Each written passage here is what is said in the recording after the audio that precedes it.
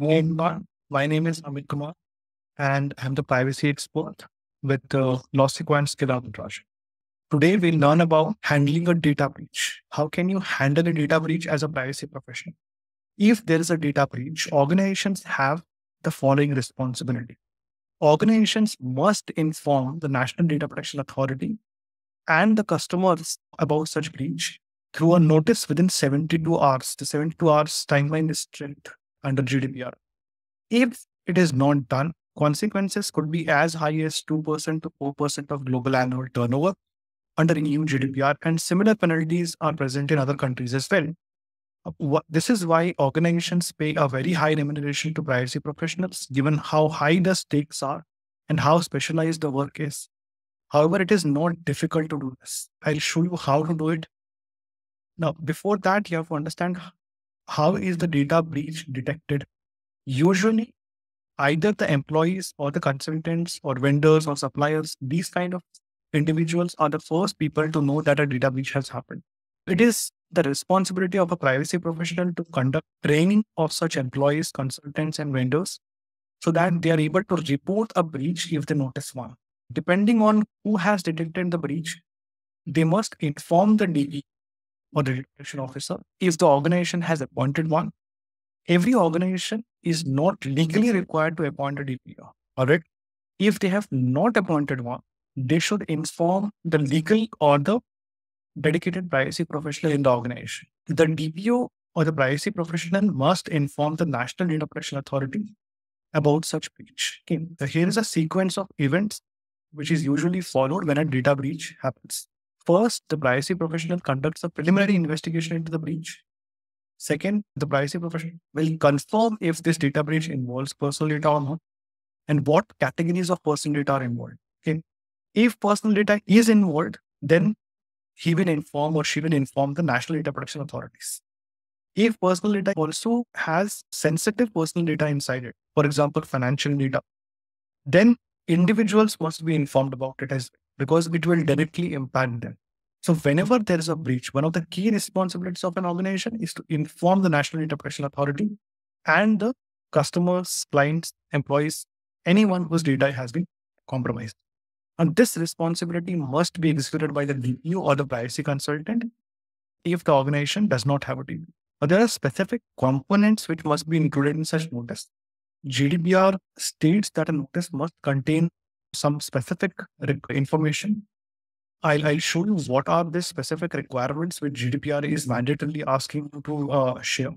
And then I'll show you one live example of Air India as to how they have drafted their data breach notification. And this is Article 33 of GDPR.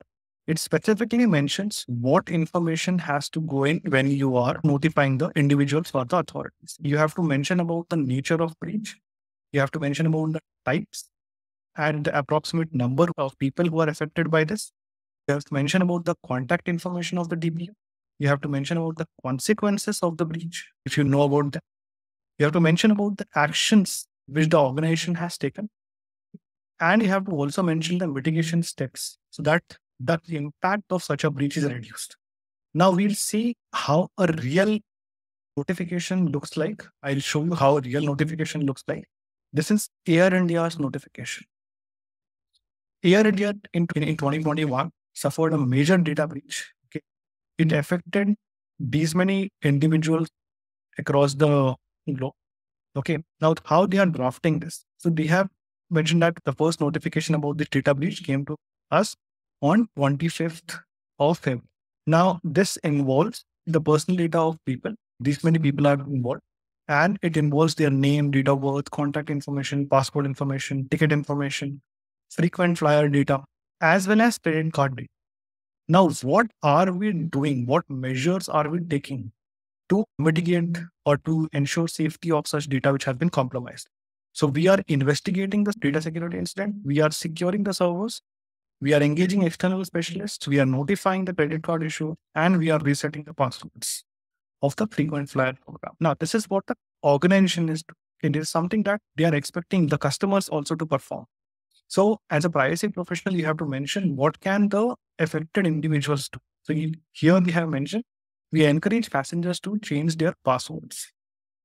Now, towards the end, you as a privacy professional, you have to mention either your name or some individual's name who is responsible for maintaining privacy within the organization and their contact information so that they can be contacted if there is any questions, if there are any queries or inquiries from the passengers or customers. Now we'll say, how can you draft this using ChatGPT? Because it is very helpful that you take assistance of some AI system. Okay. So let's say I want to draft a data breach notification. See, what happens is in case of multiple entities, like for example, Air India operates in multiple countries. They have to notify multiple authorities, okay, in different countries. And it's a time constraint that they have. And AI tools serve as an excellent assisting mechanism through which you can do it within a short span of time. You will save hours within those 72 hours timeline. Now, I have given a specific command to ChatGPT. Assume that you are the privacy officer of a European company. What information would you require to draft a database notification for the public? Ask me the question so that I can directly answer the question and draft. Okay. Since we have already seen what is the minimum requirement under Article 33 of GDPR, we'll validate them through the response which ChatGPT is generating. Okay. So it's asking what is the date of breach, what is the nature of breach, types of data involved, what is the scope of breach, approximately how many individuals have been affected, what is the consequence of the breach, okay, what measures have you taken, whom should the affected individuals contact if they have any further inquiries, and any advice to the affected individuals. What advice would you give so that they can protect themselves? And notification to authorities, whether you have notified the authorities or not. So what I've done is I have pasted all this information here.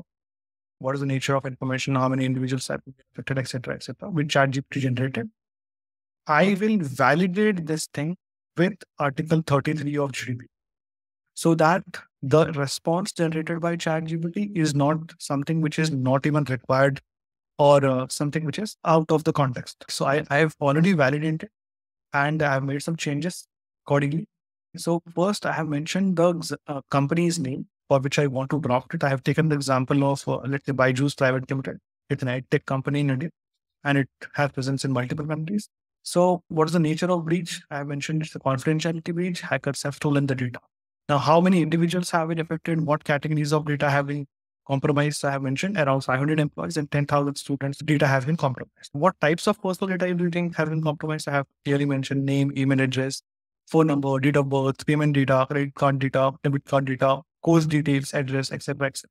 What are the consequences? Since you are not aware of the consequences at this stage, because it's an early stage of data breach, so you can mention that we are still investigating this and now with the consequences will be financial and social. How did you come to this conclusion? Let's say because credit card and debit card details have been shared. So financial consequences are something which you can easily predict. Now, what measures has the company taken?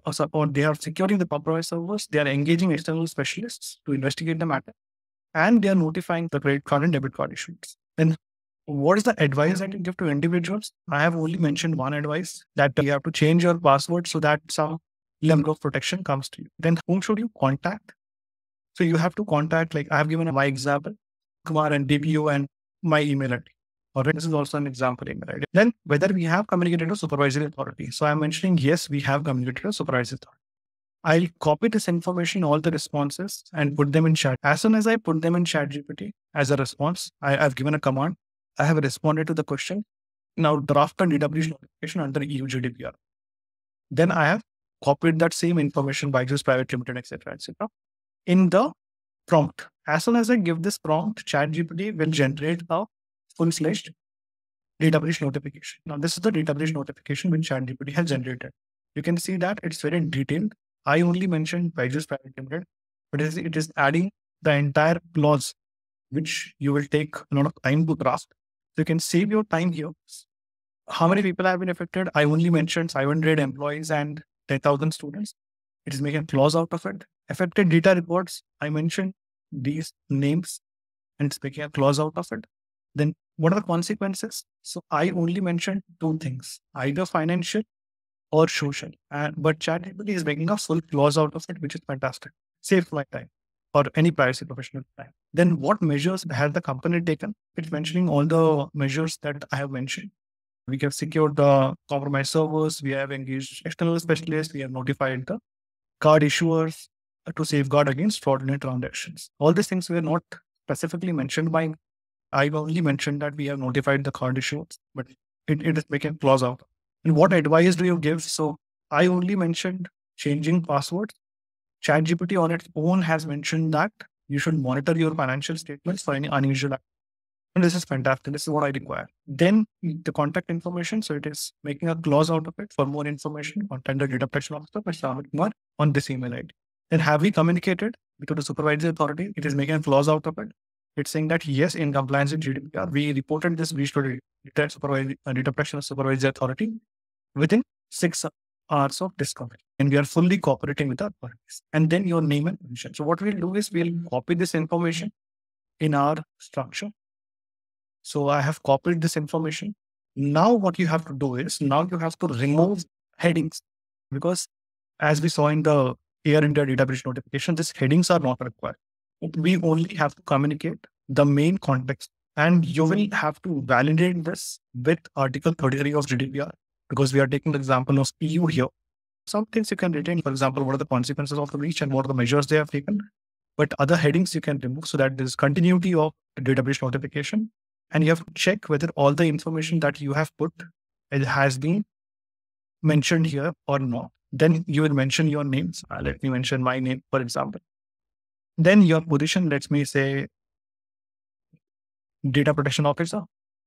So how this will help you is it has already generated a data breach notification as per our requirements. We will have to modify this. For example, the dates have not been included. So I'll mention, let's say 21st of December 2023. I can take any example. So you can make this notifications, review it thoroughly, and then send it to the authorities. And this is only for GDPR. If you are complying with multiple authorities, if you are an MNC company, you have presence in multiple countries, then you might have to make different notifications for different countries within that specified time. So this kind of AI tools will help you to meet those regulatory requirements in a short span of time, so that you do not meet with any regulatory penalties. So you can do this for many other policies and drafting work as well. Thank you.